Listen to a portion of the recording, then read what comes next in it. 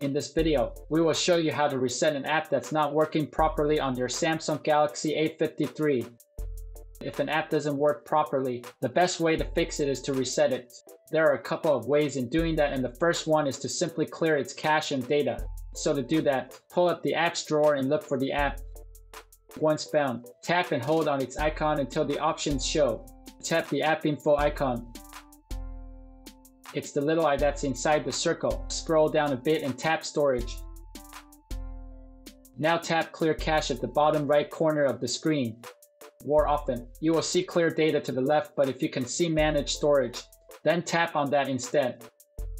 In the next screen, tap clear all data and tap OK to confirm. And that will reset the app.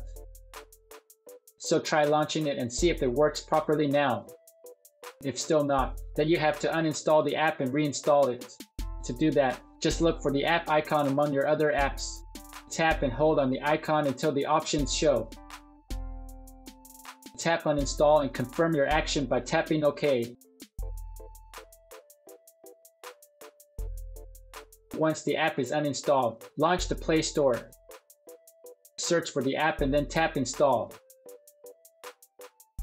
Now wait until the installation is finished and you can run the app after that. These two procedures can fix most of the app issues you might encounter. We hope that this guide can help you. Please support us by subscribing to our channel. Thanks for watching.